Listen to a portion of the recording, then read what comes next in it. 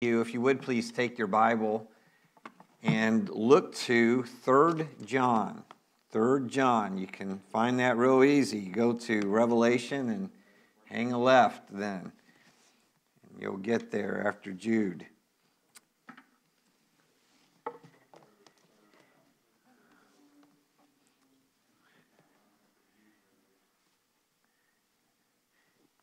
Third John's not a book that's commonly looked at, but it has a wonderful message, and I think that it would be a great place for us to look this morning.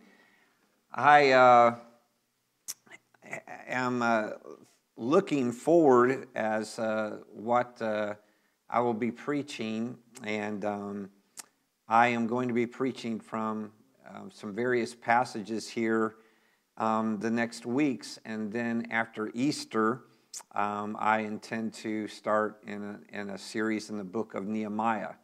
And so we'll get into a book series. I usually preach through books, but I kind of wanted to just kind of get settled in first before I started doing that. And so after Easter, we'll be looking in the book of Nehemiah. But this morning, looking in 3 John, and I think about the words of Jesus and the teachings of Jesus in Matthew 20, which really is very similar to the subject that we see in 3 John. But Jesus told his disciples in Matthew 20, beginning with verses 20 through 28, and I'm not quoting here, but he was giving teaching to his disciples of what power is. And he talks about the world and its view of power. And the world views power as something to be attained, something to vie for, and something to seek, especially to have power over others. And we certainly see that in the world today and throughout history, that this is what humanity thinks of when we think of power. And that was certainly true in Jesus' day. The Romans were very much about expanding their power and their dominance and prestige. But the Lord, as he was teaching his disciples, teaches them that this is not the way in his kingdom. And that in his kingdom, it is the way of humility. It is the way of serving others. It is the way of submission to the Lord and submission to his word and submission to one another. And he says that just as the Son of Man did not come to be served, but to serve and to give his life a ransom for many, that his people are at their greatest when they are servants. And so this is really the message of 3 John. And I'd like us to read this. It's only 15 verses, but beginning with verse 1 here in 3 John, the elder to the beloved Gaius, whom I love in the truth. Beloved, I pray that in all respects you may prosper and be in good health, just as your soul prospers. For I was very glad when brethren came and testified of your truth, that is, how you are walking in truth. I have no greater joy than this, to hear my children walking in the truth. Beloved, you are acting faithfully in whatever you accomplish for the brethren, and especially when they are strangers. And they have testified to your love before the church. You will do well to send them on their way in a manner worthy of God, for they went out for the sake of the name, accepting nothing from the Gentiles. Therefore we ought to support such men, so that we may be fellow workers with the truth. I wrote something to the church, but Diotrephes, who loves to be first among them, does not accept what we say. For this reason, if I come, I will call attention to his deeds, which he does, unjustly accusing us with wicked words. And not satisfied with this, he himself does not receive the brethren either, and he forbids those who desire to do so and puts them out of the church. Beloved, do not imitate what is evil, but what is good. The one who does good is of God. The one who does evil has not seen God. Demetrius has received a good testimony from everyone and from the truth itself. And we add our testimony, and you know that our testimony is true. I had many things to write you, but I'm not willing to write them to you with pen and ink. But I hope to see you shortly, and we will speak face to face. Peace be to you. The friends greet you. Greet the friends by name. As we look at this, 3 John, I think, teaches what living according to the truth, to use the words of John here, really looks like. What it looks like for us in the world today as believers.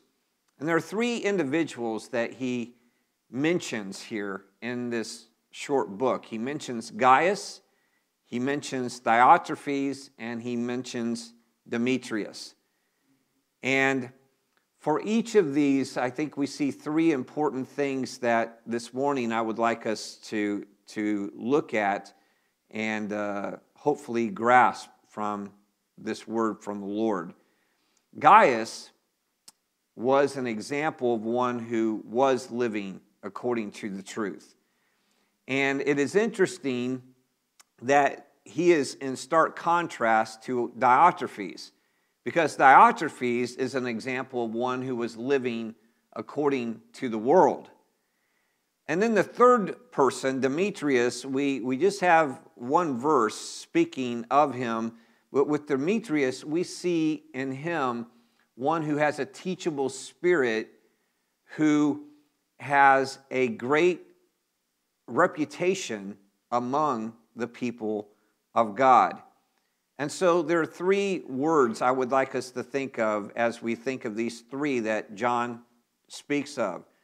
When we think of Gaius, what we see here is a word of adoration. And when I use the word adoration, I know that in our circles we use the word adoration to talk about the Lord and how he is deserving of adoration, and certainly he is. But there's another meaning of the word adoration that is not really speaking of God, but it's the idea, if you look in the dictionary, it's the idea of cherishing someone. And it would be like someone saying that I cherish or I adore my wife. And it's this idea, it's not worshiping her or anything like that, but it's just saying that I love her deeply and I'm deeply devoted to her and cherish her. And so when we see John's words to Gaius, we see words of adoration, and we see how much he cherishes and loves his brother Gaius. In contrast to that, we see Diotrephes, and John's words to Diotrephes are words of condemnation. And then finally, we will look just for a bit at Demetrius, and John's words concerning Demetrius are words of commendation. So, simple outline for us this morning is we see a word of adoration, a word of condemnation, and then a word of commendation. And so let's look at this word of adoration as we see how John writes to Gaius here. First thing I notice here, if you know, in verse 1, he says, "The elder to the beloved Gaius, whom I love in the truth." And then in verse 2, he calls him beloved, I pray for you. And then in verse 5, he calls him beloved again. And what we see here is that John expresses his love for Gaius and how he addresses him, what he has to say about him. We see that he truly does adore him. He treasures him. He cherishes him. And using the word beloved, it's interesting because if you look in the original Greek text, he says, my beloved, and he calls him my beloved. And so it's very personal with what he has to say to Gaius and how much he loves him. And notice here that he prays for Gaius, and we see this in verse 2. I pray that in all respects you may prosper and be in good health, just as your soul prospers. And so we see again this love that he has for him. And what is it about Gaius that has him so knit to John and John so knit to him? I think we see it in this last part of verse 1, whom I love in the truth. The bond that John has with Gaius is the bond that they have in the Lord Jesus Christ, in the truth. And this is what brings them together. And there's no greater bond than the bond that we have in Christ with one another. I think about this, that there are plenty of people who have been friends of mine over the years. And yet, when I think about my own family, the Lord has blessed me with a lot of people in my family who are believers. And I have an uncle who just celebrated his 75th anniversary birthday. And as Ann and I were leaving that, I turned to her and I said, he's the real thing. I've known him my entire life, and he's the real thing. And what I meant by that is, in Christ, he's truly a godly man. A godly man. And there is something about that, to me, that's even a stronger bond than what we have by blood in the fact that he's my uncle. And to recognize that this is truly the family of God, and it is an eternal family. And we need to recognize that. And one of the things I get from this is how important it is for us to express our love for our brothers and sisters in Christ, especially those like Gaius, who is faithful, who is in the truth, who walks in the truth. And as we read here, we see that he is truly a godly man, and he is caring for the people within the church. And I think that maybe you're not like me, and that's probably good, but I think it's easy for me sometimes to take for granted people who are consistently good and consistently faithful to the Lord, because we're so used to their being good and we're so used to their faithfulness that we don't realize what a wonderful thing it is and gift it is from God to have the friendship and the bond that we have with certain people who truly are faithful to the Lord and who truly are godly people, and to not take that for granted. And we need to be a people that express that to one another, and not for the purpose of just flattery, but for the purpose of expressing heartfelt gratitude and love. I think of one of the worst things I heard as a kid. One of my best friends, his parents were having marital issues. And I heard that he had, his father had said something like this to someone in the church. He said, well, when we got married, I said that I loved her, and that was enough. And he never told her he loved her. He never showed any expression of gratitude for her. No words of cherishing her in any way. And he couldn't understand why they were having such difficulty in their relationship. But there is this bond that we have as the people of God, and we need to be ready to express our gratitude and love for one another and not to take that lightly. I don't think John called everybody beloved, but he called Gaius beloved because Gaius was a true man of God who loved John, loved the church, and was an encouragement to everyone in the church and to John. And John loved him because he was that godly man.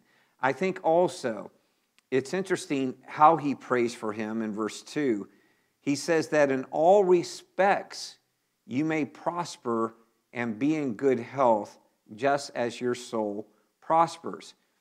That he cares not just for John spiritually. John doesn't care for Gaius just spiritually. John cares for Gaius, period. I think it's very strange when we in the church sometimes try to separate how we feel about someone spiritually and how we dissect that and say that's something different than how I feel about them as a person. I think it's very hard for us to say that I don't like this person, but I love them. Now, I don't like some things people do. I'll be honest, I don't like some things I do. And so I don't, but I still take care of myself pretty well. And I know that there may be things that we don't like that people do, but I find it pretty hard to love someone that I don't find things to like about them. Doesn't mean I have to like everything about them, but there are things that they have value, and to take an interest in their lives and to care about them completely, and not just to say, well, I love them spiritually, but I just don't love them, I don't like them any other way. I just think there's a problem with that when we truly love someone, we want the best for them. Many of you, I've got the impression, are parents, or you've been around children, you have family. My sons, over the years, they've done things that have disappointed me, and I could not be any more committed to them today than I've ever been in my whole life. And it's because I love them, I actually like them. Even though I realize that they have some room for growth in their lives, some major things sometimes. And it is understanding that we care about every aspect of the individual. And it is, I see this with John as he writes to Gaius.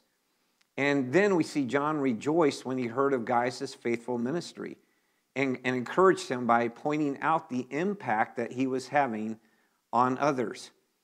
Isn't it a wonderful thing when we can share with others and tell them, you know, I appreciate you, and this is one of the ways by what you do and what I see you do for others, and the kind of impact you have on others, how you care for your family, how you are faithful to your work, what you do for the people within the body of Christ, and how you're faithful to be here and faithful to care for people in the church and to give a good word, and your encouragement just by your faithful attendance of being here. You know, the writer of Hebrews talks about this. He says that we need to not forsake the assembling of ourselves together as some do. Why? So that we might be an encouragement to one another. And there is encouragement just by showing up and being faithful to the things of God. And so it is this idea here that he rejoices because of Gaius' faithfulness within the church. And notice, if you go down to verse 14, John says that he looks forward to seeing Gaius. And it's just kind of like what we heard just a little bit ago, that coming together each week, there are several things to look forward to, when we come together as the people of God, but one of them is to see each other, to be together as the people of God. And that's important. And it's interesting how John says he looked forward to seeing guys. And he says, I'm not going to write these things because I'm planning to come see you. And I want to see you. And we see this desire to be with one another. It's difficult for me to imagine, think about this, if I tell my wife, Ann, I love you, but I don't want to spend any time with you. Now, there's a problem there, isn't there? Because when you love someone, you want to spend time with them. You want to see them. And that's kids understand that. This isn't something it's deep but not hard to understand. And we need to recognize that, and we see this. And then when he finishes here in verse 15, he pronounces this short blessing to Gaius, peace be to you. And he wants good things for Gaius. And when we think about the church and what it means to be the people of God, it means that we want good things for the people of God. And that we're seeking the welfare of these brothers and sisters in Christ because we love them. And we are committed to them. And it is such a tragedy today in the church where people will come and go out of different places. I remember my first church, there were 7 churches probably within a 2-mile radius. Southern Baptist churches, by the way. And when I got there, I soon realized what church growth was in that community. It was people moving from one church to the next church to the next church. And there's a problem when we don't have a commitment to the people of God and a commitment to ministry to them and making that commitment saying, I'm here to grow, but I'm also here to encourage and to serve and to build up and to be someone who is found faithful among the people of God to do the work of ministry that God has called us to do. There are far too many of us in the church today that see the church as something that we get as opposed to recognizing that the church is where God has called us to serve one another and to commit ourselves to one another. And there is great sorrow in the church. And we have, many of us in the church today, we have this consumer type of attitude. This is what I want, this is what I want for me. If missionaries had the attitude of most, I don't know if it's most, but a great many believers today, there would be no new churches and there would be no missions. Because if missionaries said, I'm only going to go to a place as long as I get the things that I want the right kind of music, I want the right kind of, you just name the list of all the kinds of things. I want this, I want that, I want that. There would be no mission work. There would be no new churches. There would be no movement of the people of God in areas where there's no Christian ministry if we had to go to a place where we're fed ourselves. We are fed by the Word of God. And by the way, we have so many opportunities today, more than ever. You know what? People complain about, and I've not heard this here, but just over the years, people will complain about music. I remember being with a man, and all the years I knew him in the church, he complained about the music in the church. And I got a call that he was in emergency. I went into the hospital, and I was standing right next to him as he was about to die. And he said to me, Pastor, I appreciate you. And then the last thing I heard him say is this, but I still can't stand the music. And I thought, what a way to go. to see our Lord face to face, complaining about those things. You know, what I found, and I will tell you a lot of the things of the pandemic weren't good, but there were some good things that came out of it for me and Ann. Anyhow, one is this. I learned that now I'm not great with technology. In fact, Ann had to tell me to turn my phone off here just a minute ago. It just pops on me now. I'm really getting to that age where things are going on and off. I don't know what's going on around me. So I just turned it off there. But I learned that, hey, I can get old hymns that I love and put them on a playlist, and when I go for a walk, I can listen to those and enjoy those and praise the Lord with those. If I want to hear certain kind of teaching, there are places all over the web I can find good, solid teaching as well. Now, we want that in the church. We want these things, but I'm saying here, sometimes it's not just about me, and I need to go and think that when I go to church, it's the minister, and I can listen to the music I want, and I can listen to the things I want and be ministered to there, but I'm ministered to when I go in the body of Christ and am ministering to others. And that is one of the greatest ministries that we have within the church, is that we're ministered to when we are ministering to one another. And that it's not about what's in it for me, but it's about others. But when we serve others, the Lord's not going to let us serve others and not bless us in doing so. And so this is the kind of man that Gaius was. This is what it is, as it says that, and earlier on here, and he says this several times, that he walked in the truth. That we see this in verse 3, how you are walking in the truth. What does walking in the truth involve? Well, it's interesting. What it means is that he was a godly man, that he was mature. And John uses this expression here in verse 2, that your soul prospers. He is a godly man. He is a mature man in the faith. And it is interesting here what John also prays. He prays in verse 2 here that in all respects you may prosper and be in good health, just as your soul prospers. I've often thought about this. How would we fare if God were to answer this prayer for us? If someone prayed that our physical health would be as healthy as our spiritual health is, where would we be physically? Would we want someone to say, I pray that everything in your life is as healthy and blessed as your spiritual walk and your maturity and devotion to Christ is?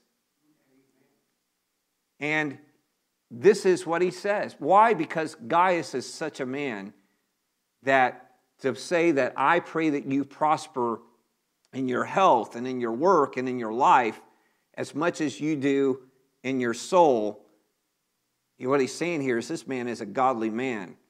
And if everything else in his life prospered as he does spiritually, then he would be truly blessed in those things as well. May that be the case for each of us, that we would be that way. And living according to the truth, I think it involves who one is, but it also involves what we know. It's interesting, not in 3 John, but in 1 John and 2 John, John likes to talk a lot about the truth.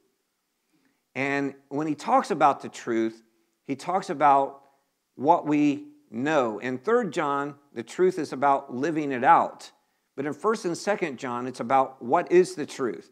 For instance, in 1 John chapter 2, verse 21 and 22, he says, I've not written to you because you do not know the truth, but because you do know it, and because no lie is of the truth. Who is the liar but the one who denies that Jesus is the Christ? So what is the truth? The truth is that Jesus is the Messiah. Jesus is the Christ. What is a lie? A lie is to say that he is not. And then in 1 John chapter 5, verse 6, and then 11 and 12, he says, it is the Spirit who testifies, because the Spirit is the truth. And the testimony is this, that God has given us eternal life, and this life is in his Son. He who has the Son has the life. He who does not have the Son of God does not have the life. So what is this truth? What is walking in the truth? It is walking in the truth that Jesus Christ is Lord, and salvation is in Christ alone. There is no way unto salvation but through Jesus Christ. I think about this. One of the things I think is important for us as Southern Baptists is to make sure that we are honed in on the Word of God and what the Word of God teaches, because it is the inerrant, authoritative Word of God. And it's interesting in the Baptist Faith and Message what it teaches about Christ, the statement that it makes according to the Scriptures. Christ is the eternal Son of God. In his incarnation as Jesus Christ, he was conceived by the Holy Spirit and born of the Virgin Mary. Jesus perfectly revealed and did the will of God, taking upon himself human nature with its demands and necessities and identifying himself completely with mankind, yet without sin. He honored the divine law by his personal obedience, and in his substitutionary death on the cross, he made provision for the redemption of men from sin. He was raised from the dead with a glorified body and appeared to his disciples as the person who was with them before his crucifixion. He ascended into heaven and is now exalted at the right hand of God, where he is the one mediator, fully God, fully man, in whose person is effected the reconciliation between God and man. He will return in power and glory to judge the world and to consummate his redemptive mission. He now dwells in all believers as the living and ever-present Lord. This is what John is talking about when he talks about Gaius walking in the truth, because he believed in the Lord Jesus Christ and lived for the Lord Jesus Christ. And so living according to truth also not only involves who one is, what one believes and knows, but also what one does. And look at verse 5. He says, "Beloved, you're acting faithfully in whatever you accomplish for the brethren." This is what he's holding up. What makes Gaius a great man in the faith is not only that he knows the truth and lives for the truth, the Lord Jesus Christ, but he lives in the truth by how he lives for the brethren, for other brothers and sisters in Christ. And Jesus is our example of this, and John points this out again in 1 John chapter 2. In 1 John 2, verses 3 through 6. "By this we know that we have come to him," speaking, come to Jesus, "if we keep his commandments. The one who says, 'I have come to know him,' and does not keep his commandments is a liar, and the truth is not in him. But whoever keeps his word, in him the love of God has truly been perfected. By this we know that we are in him. The one who says he abides in him ought also to walk in the same manner as he walked." It's one thing to say that we believe, but the person who truly believes the truth will walk in the truth, will live in the way of Christ. And Jesus taught this in John 13, verses 34 and 35. Jesus said, "A new commandment I give to you, that you love one another, even as I have loved you, that you also love one another. By this all men know that you are my disciples, if you have love one for another." What is evidence of our being Jesus' disciples according to Jesus is that we love one another. That is evidence of being a part of the family of God. And then in John 15, beginning with verse 12, Jesus said these words, "This is my commandment, that you love one another, just as I have loved you. Greater love has no one than this, that one lay down his life for his friends. You are my friends if you do what I command you. No longer do I call you slaves, for the slave does not know what his master is doing. But I have called you friends, for all things that I have heard from my Father I have made known to you. You did not choose me, but I chose you, and appointed you, that you would go and bear fruit, and that your fruit would remain, so that whatever you ask of the Father in my name, he may give to you. This I command you, that you love one another. In John 14, Jesus said, if you love me, what? Keep my commandments. And the one who, he goes further in John 14, and he says, the one who keeps my commandments is the one who loves me. And so to love Christ is to walk in his truth. It is by what we do. And as we look at Gaius here, notice what he says about him. In verse 5, he goes on and says, you've acted faithfully in whatever you accomplish for the brethren, and especially when they are strangers, and they have testified to your love before the church. You will do well to send them on their way in a manner worthy of God, for they went out for the sake of the name, accepting nothing from the Gentiles. Therefore, we ought to support such men, so that we may be fellow workers with truth. 3 observations about these missionaries. They were going out for the sake of the name of Jesus Christ. That's why they were doing what they were doing. And secondly, they depended on the support of other believers. And Gaius was one of those giving that support. And I think it's important for us as we think about that some of us are sent and some of us are senders. And some of us are given that opportunity to send and support. And in this way, we're all co-workers together in doing the work that God has called us to do.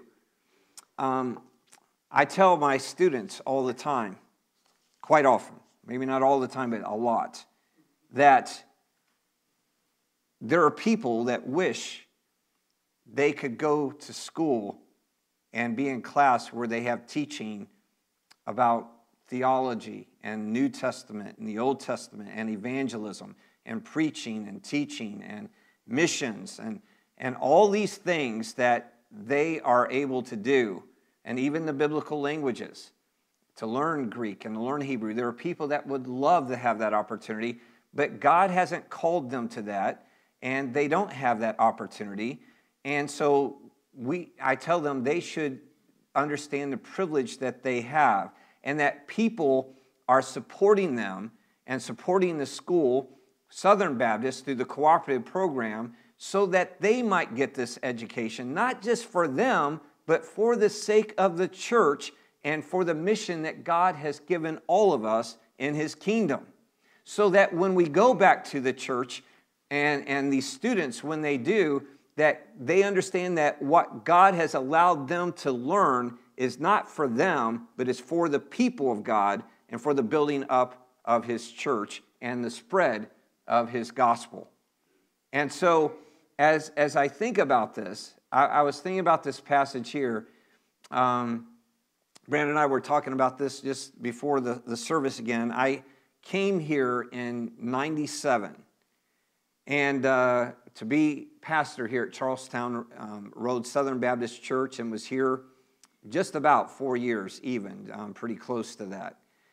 And I think about that you made this church, and many of you were here, made an investment in not just me, but thousands over the last 20 years that you won't see until you get to heaven, and they won't see you until we all get to heaven. But the investment you made in allowing this young man to come here and pastor, but also go to school and be equipped to do the work, not only what he was doing with me here, which was essential to what God wanted me to do at that time, but also essential for pouring in the lives of others for all the years since as well. and that what you did in my life was not only an investment in me, but it was an investment in literally thousands. And if I'm told right by some of the writings, possibly over 1 million. And you, in taking this young guy in and allowing him to be your pastor, you had an instrumental part and still do in those things. And you may not think of those things, but I rarely forget those things. I think about you, I think about 20 years ago you, and I think about others when I was 6 years old and 10 years old and 15 years old, people who poured into my life. And when I stand up before future pastors and teachers and seminary professors and missionaries and chaplains that are doing the work of service across this globe, I think of the people like you who have invested in my life to give me the opportunity to invest in their lives. And your investment is an investment not just in me, but in them and in the kingdom. And it's important for us to recognize that while we may not always see what God is going to do with what we do, we trust that what He does will not return void when we are faithful to His call upon our lives. And it is a wonderful work to recognize. And so why am I, you say, what are you getting at here? I think it's important for all of us that when we look at ministry, that we understand that it's about serving others, and God will use that exponentially greater than we'll ever see ourselves until we get to heaven. But it is to be faithful, understanding that when we have the heart of service to others, and we are looking to send others and support others, that ministry that we're doing in that has an effect far beyond what we may see on this earth, but what we will see in glory that God has used for His kingdom. And what John is saying to Gaius, you are one of those who's been doing this. You've been supporting these missionaries, you've been helping them and encouraging them in the faith and sending them out, and you are doing a great work. And it is important for us to recognize that.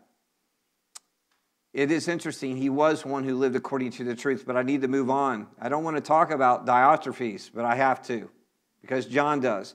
Because Gaius is such a great example of a godly man, and Diotrephes such an example of a man who lived by the world and an ungodly man.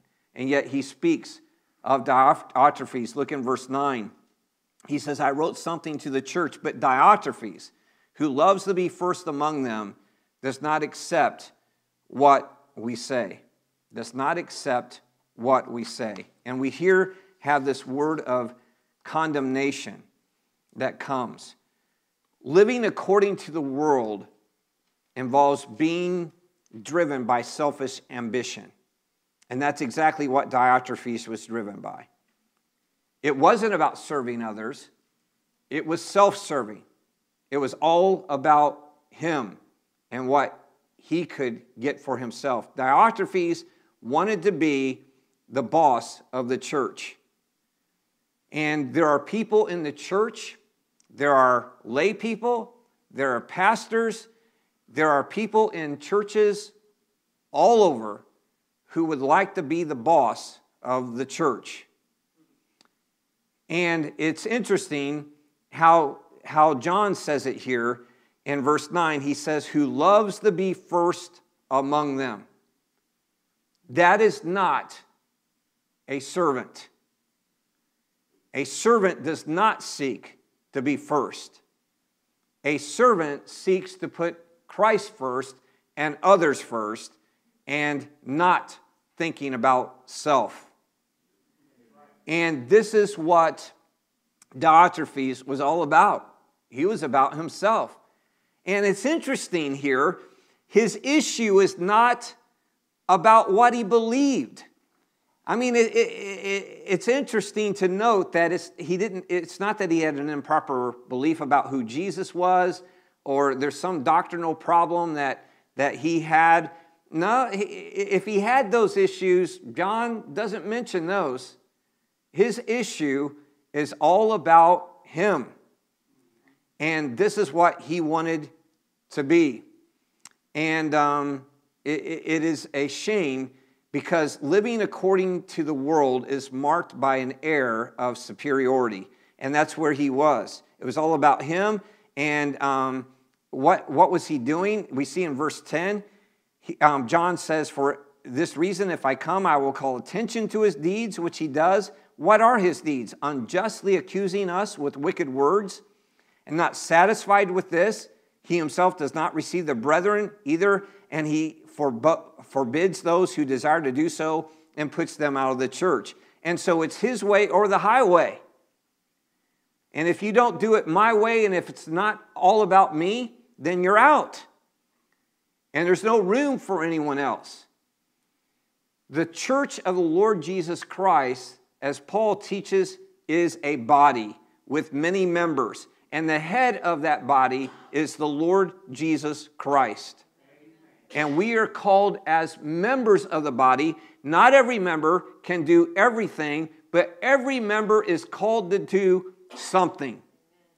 And we are called to do it together, working together. Talking to my uncle yesterday, he has Parkinson's disease. And he said to me, "What's so frustrating?" He says, "My mind is good." And it is. But he says, "My body just won't respond in what I want it to do." And he says, "I have trouble with balance. He says, I've fallen a number of times." And he said, "It's just, I can see it coming, and it's like I can't do anything to stop it." And it is an amazing thing as we think about the church, that there are those that it's really about my way or the highway, and we forget the importance of the body. And I think we take it for granted until we start losing these things. And the body of Christ can be that way.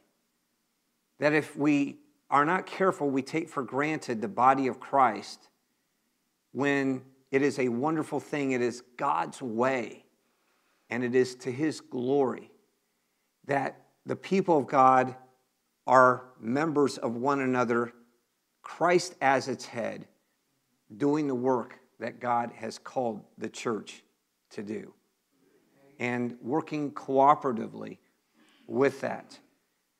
And so we must not be Diotrephes.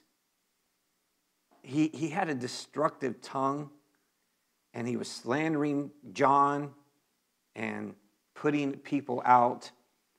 And there's a lot of insecurity in the church among leaders sometimes, where we have to have our way or the highway, and nobody else can contribute, nobody else knows anything, and we can't just work together and recognize God has gifted each of us to do the work, and that we join together and together get that work done. It's when we don't work together that the work doesn't get done as it should get done. And it is such a terrible thing that we see here. One of the things, and I'm sure you know this, but one of the things I would say, and it's just been my observation over the years, a smaller church is more susceptible to a Diotrephes. And there are people that are looking for churches. There are Diotrepheses, if that's a word, that are looking for churches to take control of and to damage and just to put themselves forward. And it's important that the church, whether it's a church of 30 or 3,000, be careful of these. But I would say this, in a church of 3,000, they're easier to be dealt with than they are in a church of 30.